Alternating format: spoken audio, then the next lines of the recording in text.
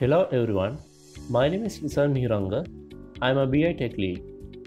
So in this video I am going to show you how to trace DAX queries using DAX Studio. For that you need to download and install DAX Studio version 2.7 or higher. In this first demo I am going to trace the queries from Power BI file using DAX Studio.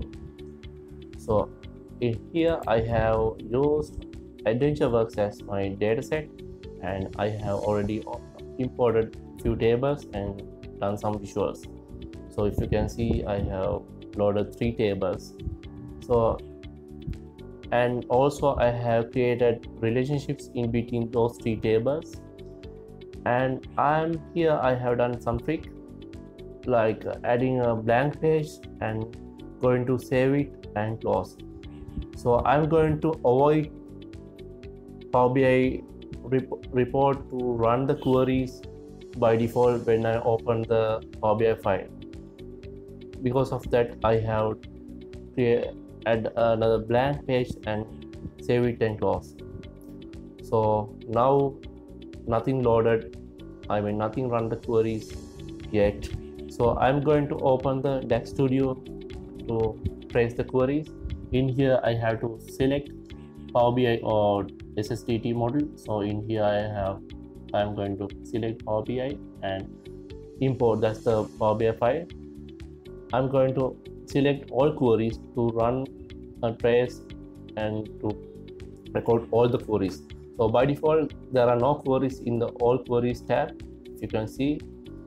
So now I am going to switch from blank page to the visualization page. What I have created 3 visuals. So now I'm going to switch back to the DAX Studio, and you can see there are already 3 queries traced and start time, duration and the other information. So I can simply double click the query and it will open to the query pane, so you can see the queries. So by using that you can get the underlying queries for each visual and do the performance tuning task.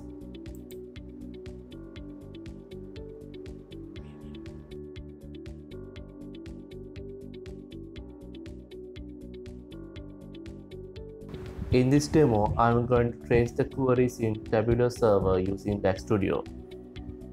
For that, I have connected to the live Tabular database where I have a tabular model using AdventureWorks, and you can see a couple of tables and the measures, and I have created a couple of visuals as well.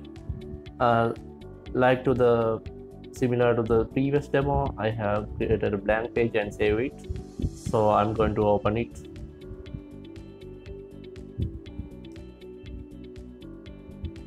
So it's opened.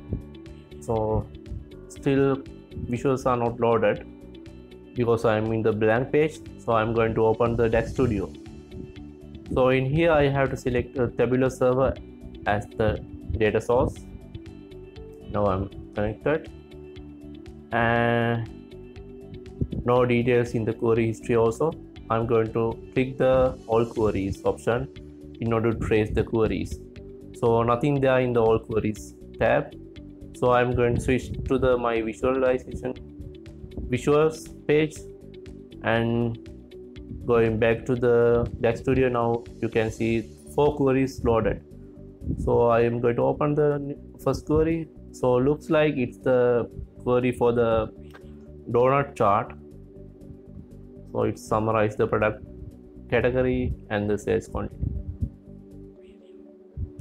So similarly you can go in detail for each query which is traced by the DAX Studio.